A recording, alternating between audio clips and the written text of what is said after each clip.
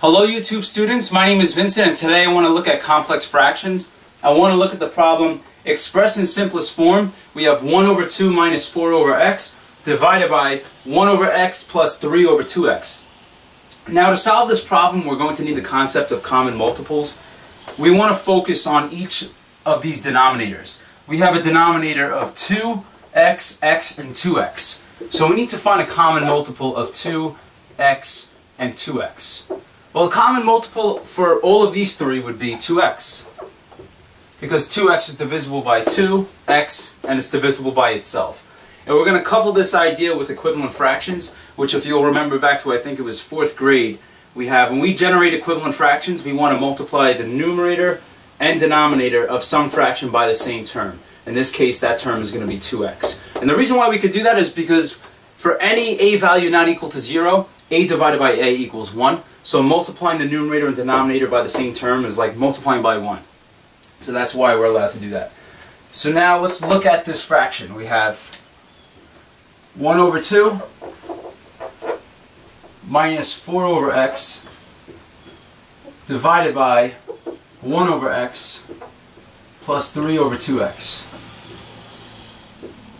And now what we want to do is multiply the numerator and denominator by 2x. So I'm going to go ahead and put parentheses because we're multiplying the entire numerator and the entire denominator by 2x.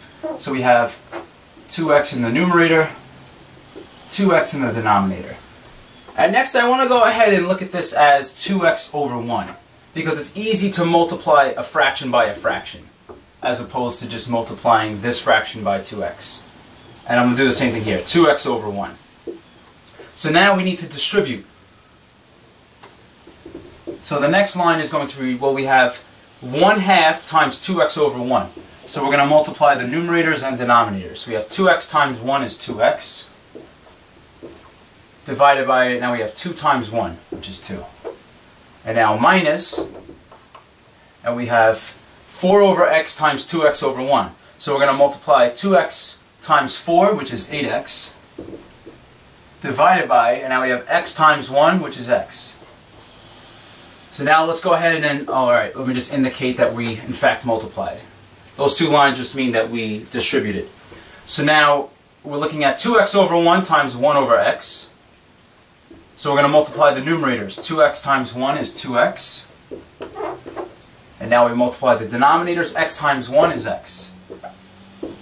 And now plus, we're going to multiply 2x over 1 times 3 over 2x. So we have 2x times 3 is 6x. And we have 2x times 1 is 2x. And now, the reason why we wanted to multiply by this 2x over 2x is, watch what's going to happen now. Now things are going to start to cancel. We have 2 divided by 2 is going to cancel. We have x over x is going to cancel.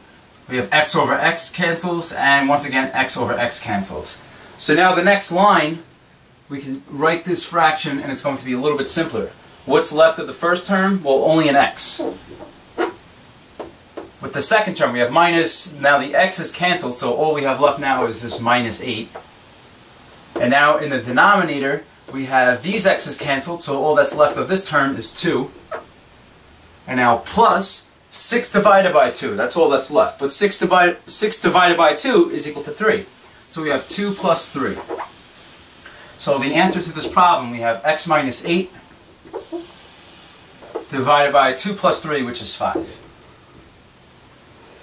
There are other ways to solve this problem, but I think using common multiples is the easiest way to get everything to just collapse into something nice like x minus 8 over 5. Okay, well this is going to conclude this problem as well as this video. Thank you all for watching and I hope that it was helpful.